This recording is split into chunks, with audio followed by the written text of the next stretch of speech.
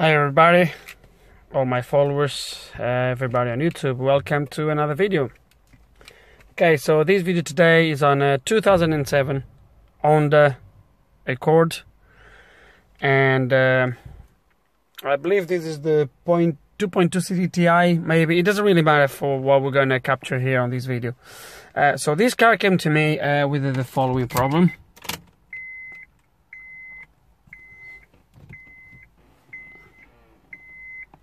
Which is that problem. Okay, the VSA light. So there's no ABS light. The only lights that stay continuously on is that yellow triangle and the VSA light, which also pops up on that multifunction screen. But yeah, it's the VSA light. Okay. So I've diagnosed, I've scanned the car. It's gonna do it again.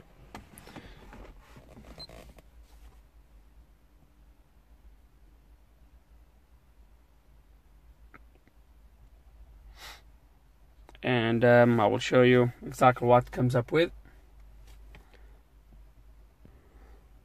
Okay, so the fault that it comes up with is the following.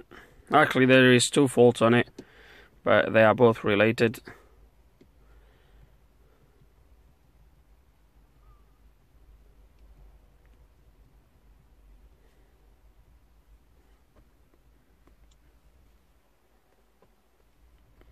So this is the two faults. Okay, 66-1, 84-1, they are both related, and is the brake pressure sensor failure.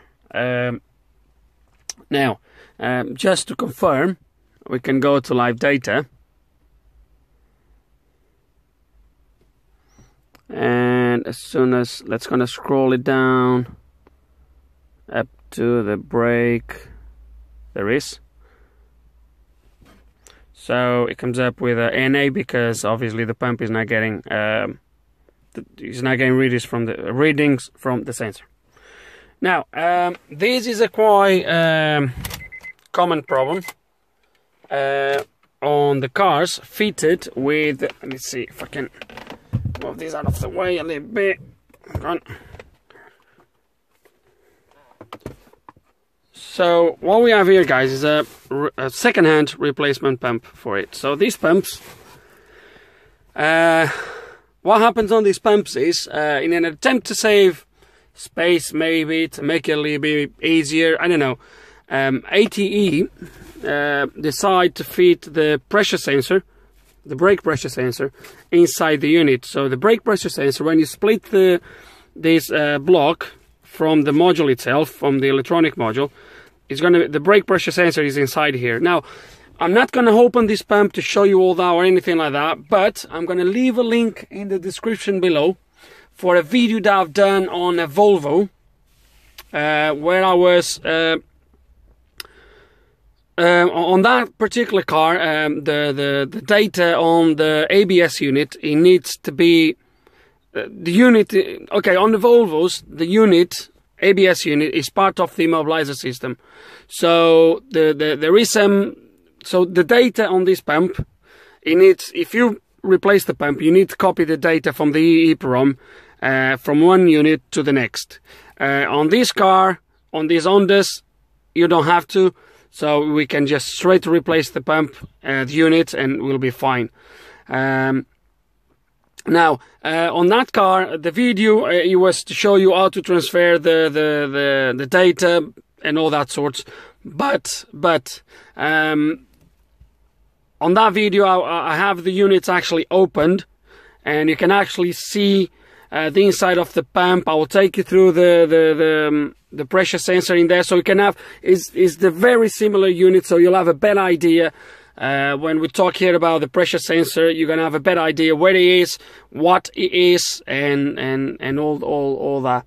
Now, what usually fails on that sensor is not the sensor itself that fails, is the connections between the contact point and the sensor itself. There's a kind of a flexi cable that connects the four connection points into the sensor itself that is down below. And it's that flexi cable with the vibrations, with the temperatures, you know, cycles, hot and cold, and they crack, and that's why it fails. Those sensors, to repair that cable, that flexi cable, you kind of need microscopic soldering. It can be really complicated to do it. So you have a few options to resolve this issue. There's a few. If you Google, you'll find it. There's a few companies out there that do repair these units. So you send your unit back, and they will get repaired. They will send it back to you. Most of them with a lifetime warranty, which is absolutely brilliant. In this case, the guy didn't want to go that route. He just wanted to fit a second-hand unit. So I bought a second-hand unit. Fingers crossed, this one is good. So we're gonna try it. And yes, we're gonna replace this unit. It is a little bit awkward to get to the unit in this car, but we're gonna try. So, as you can see, we have loads of things to remove to get to it. It's not gonna be an easy job, but it is what it is. I'm just a little bit concerned about this one, about the air conditioning. I'm gonna try to get this done without moving that one out of the way, but we'll see what we can do. So yeah, we're gonna start to strip things down and try to get down to the pump. Okay guys, I think I'm gonna go in a different route. So this is the second-hand pump I got, and just to show you this, so to open this pump, all you need to do is remove 2 screws, 2 bolts. There's one here and one there. The motor comes off, and then the electronic side just comes out of there. This is the pressure sensor here, and what it fails, as I was saying, is usually these 4 contact pads at the top. There's a flexi cable from here that goes down below to the sensor itself, and it's that flexi cable that tends to break. Now we could just replace this sensor.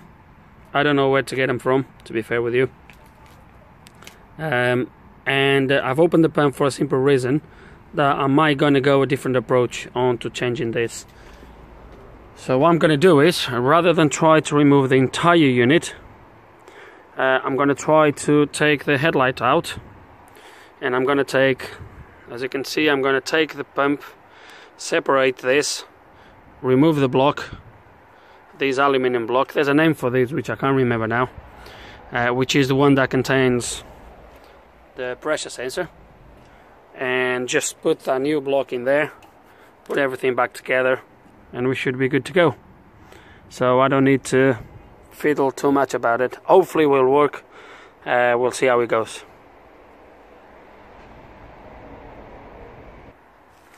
Okay, so before we continue, I'm going to try to empty the oil in the reservoir, and I'm opening this first breather, the front right breather. Now I've always get scared, not scared, but I always get nervous when I'm trying to release these ones, because the likelihood of they be completely seized and they snap is so high.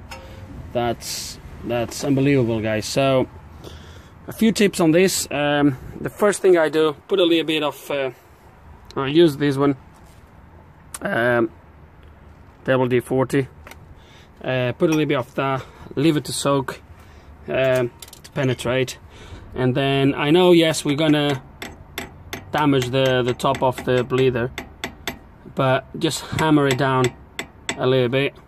That helps to release. And then use one of these ones. Don't use the multi-point, because the chances are the multi-point is gonna snap, is gonna slip. These ones, they will not slip.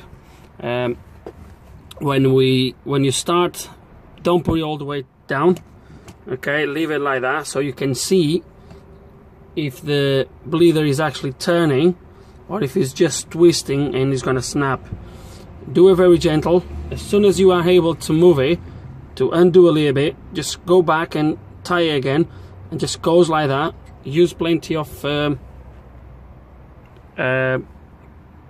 WD-40 until it starts to go. This is already done, so we're gonna use this one to empty the reservoir, and then we'll go back into the pump to replace the unit.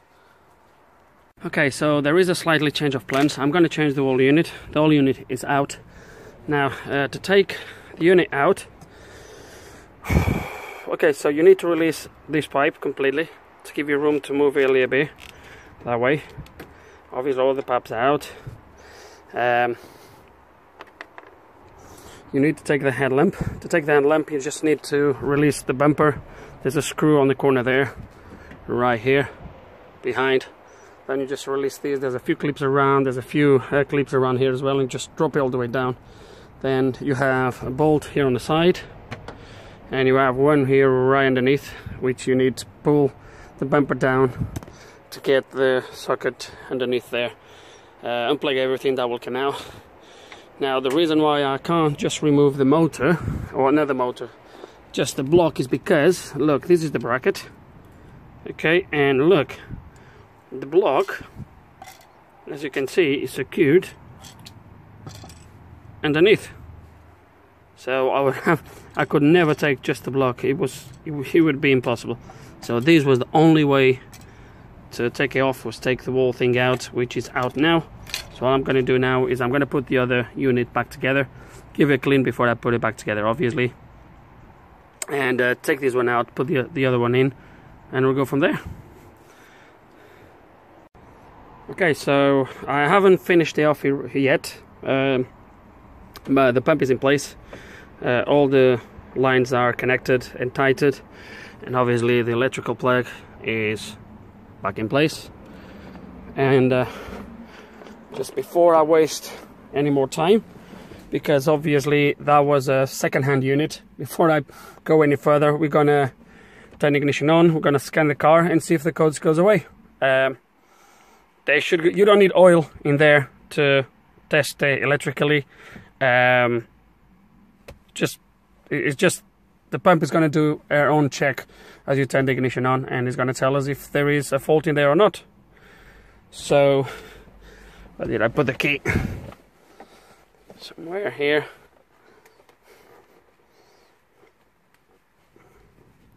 Okay, so let's gonna turn the ignition on, and I can see straight away. Okay, so they came back on. The VSA oil level is low. That's probably why that's on. We're just gonna check the codes, see what's in there. Okay, so I've just scanned the car. It seems that we have good news. So the pressure sensor fault is gone now. Obviously we have all this here, but we're gonna just want to see live data, see if we have pressure in there now, or if we have at least not that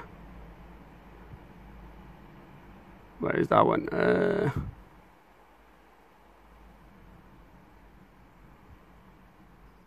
Oh, we still have NA, maybe because there's no oil pressure in there. So let's gonna,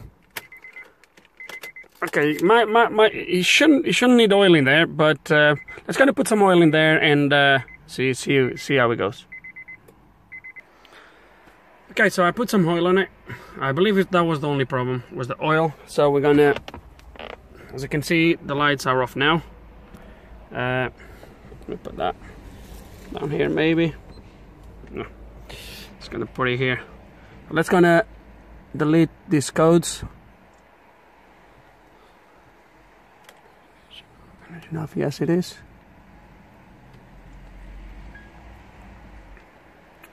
Okay, turn the ignition switch off. It's off. Back on. Let's gonna turn it back on and see what happens.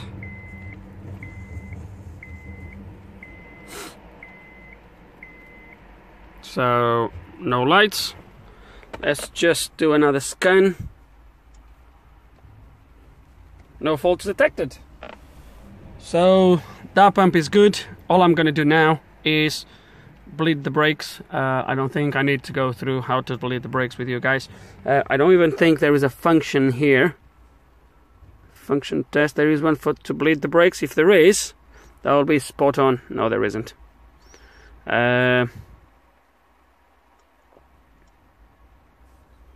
Service.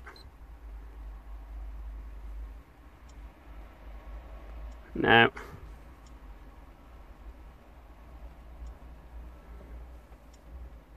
No. Maintenance.